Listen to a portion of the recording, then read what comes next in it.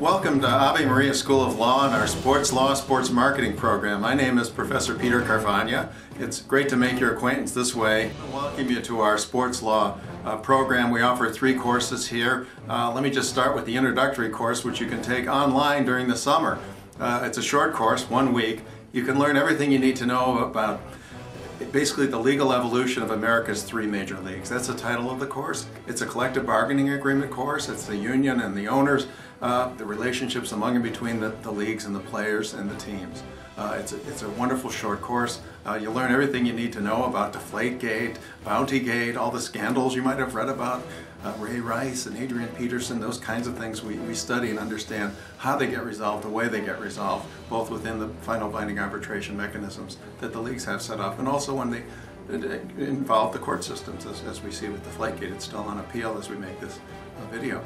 The other courses then, you go to intermediate advanced sports law that we offer here, again over 6 weeks in the spring term. That's representing professional athletes more specifically. That's a party and counterparty to a representation agreement, a product endorsement agreement, a publicity rights agreement. We look across the spectrum, the beginning, middle, end of a professional athlete's career. We look more at golf and tennis there, the individual sports, even though we touch on the team sports, NFL in particular. Advanced contract drafting, it sort of transcends sports, although it's about sports. It's the ownership side of a sports venue. So it's a party-counterparty clinical negotiation and drafting course like the others really are as well.